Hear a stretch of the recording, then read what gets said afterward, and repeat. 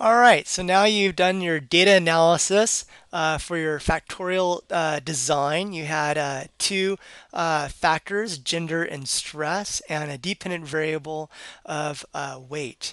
Let's go ahead and share with our reader the results that you found out. So we have the data was analyzed using a 2 by 2 ANOVA. The first two indicates that our variable gender had two levels, male and female. The second two indicates that our other variable, stress, had two levels, mid-level stress and high-level stress. When someone reads this first sentence, they'll know that you had one, two, that you had two factors, and that each factor had two levels. ANOVA stands for analysis of variance. Analysis of variance is when we compare the difference between the group means to the difference within the groups. And if the difference between the group means is much larger than we would expect based upon the difference within the groups, we get to reject the null hypothesis. Okay, so we said there was a main effective weight with males weighing more than females. Okay, that was true of our sample. The question is, based upon our sample, assuming that it's representative, should we generalize to the population? Well, we take a look over here at our results, and we see that for gender, here's our row, and we want to take a look at the significance level. That is a probability that this difference in our sample, if the null hypothesis is true, was due to sampling error.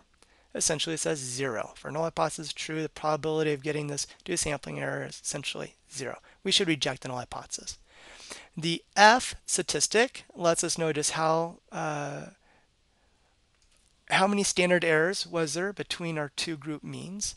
20.28, that's huge. And then degrees of freedom, that's the number of groups minus 1. How many values were free to vary? Okay, let's share this with our reader. So here we go. F, because it's an ANOVA.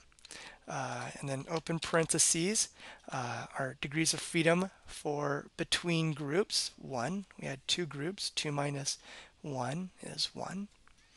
And the degrees of freedom for within groups, that comes here from our error term. It's 16. Okay. And this is equal to, as we pointed out, 20.28. And the probability of getting this huge difference between the sample means, and by that I mean in terms of number of standard errors between them, probability is less than 0.05. So we get to reject the null hypothesis. Okay, there was also a main effective stress level with self-identified highly stressed people weighing more than mid-level stressed people. Okay, so again, should we generalize the results of our sample to the population? Let's look at the results for stress level.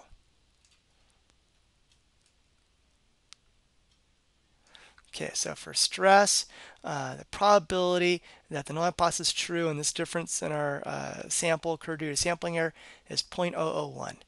That is extremely infrequent. This p-value is less than 0.05. We're going to be able to reject the null hypothesis. Let's share the information needed with our reader.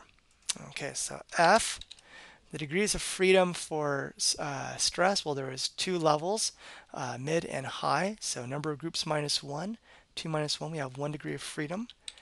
Our degrees of freedom for within groups is going to be just the same as for gender, it's 16. It is equal to 18.10. And our p-value is less than 0.05. So our reader knows we get to reject the null hypothesis. Okay, finally, there was an interaction between gender and stress level, with a bigger weight gain associated with males undergoing high level of stress compared to females. Okay, so let's report the results. F, our degrees of freedom for gender by stress is 1 for that between groups.